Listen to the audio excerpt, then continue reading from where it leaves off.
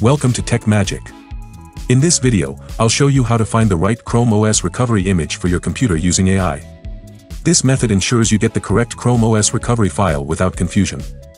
Each Chrome OS recovery image is designed for specific CPUs. Using the wrong one can cause boot errors, so let's start by identifying your CPU. Open Task Manager, go to the Performance tab, and select CPU. You'll find your processor details in the top right corner. For example, my PC shows Intel i3-10105, the 10 after i3 means it's a 10th gen CPU.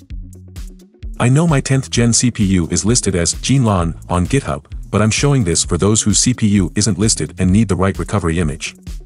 Open ChatGPT and ask, Chromebooks with your processor name and generation. Let's ask for an Intel 10th gen processor. Then, turn on web search and click send. GPT will list all the models with that processor generation. Select any one, I will choose Acer Chromebook 712 and copy the name.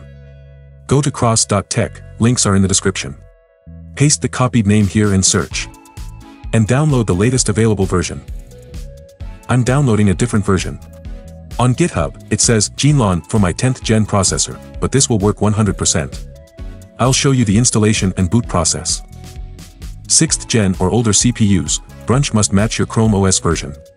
If your CPU supports Chrome OS 1.14, download the same Brunch version for compatibility.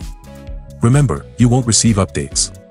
Only 8th gen and newer CPUs get updates. Now, download the necessary files one by one. All links are provided in the description. First, Brunch Framework. Second, Linux Mint, which helps with Chrome OS installation. Third, Installation Script. Fourth, Rufus, to create a bootable USB. Once all files are downloaded, insert a USB drive, at least 32 GB, and open Rufus. Make sure your USB drive is selected. Now, click Select, open the Linux Mint ISO file, and set the file system to NTFS. Once everything is set, click Start, then click OK, OK, and OK again.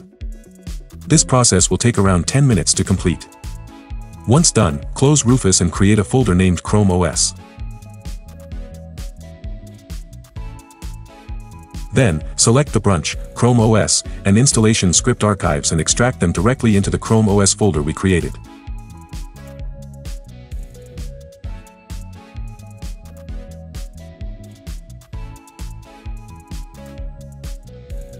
After extracting, open the Chrome OS folder.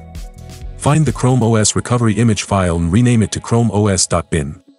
Make sure there are no extra characters in the file name, as the wrong name can cause installation errors. Now, copy the entire Chrome OS folder to the Linux USB drive we created. Open this PC, go to the USB drive, and paste the folder there.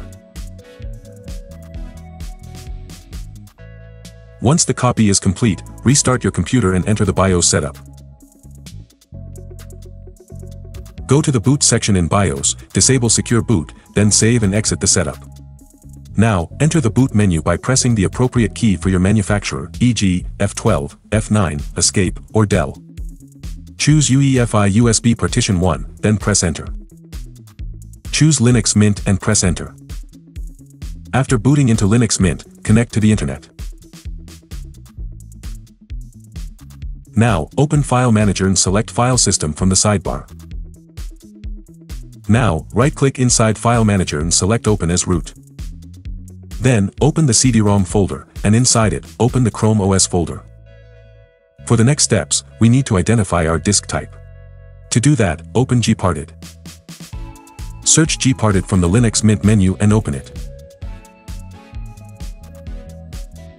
My disk type is SDA, so I will run sda.sh. Your computer might have a different disk type, such as SDB, MMCBLK, or NVMe, so check it in gparted and run the respective .sh file accordingly. Double-click on the .sh file, then select Run in Terminal.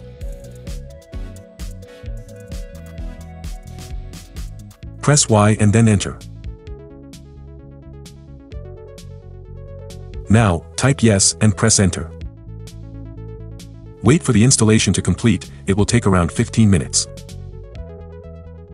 Once finished, shut down your computer, remove the USB drive, press Enter, and then turn it back on. Now, your system will boot into Chrome OS.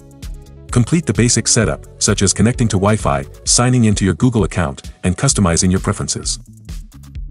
I chose a different image file instead of the one from GitHub, but it's working perfectly fine.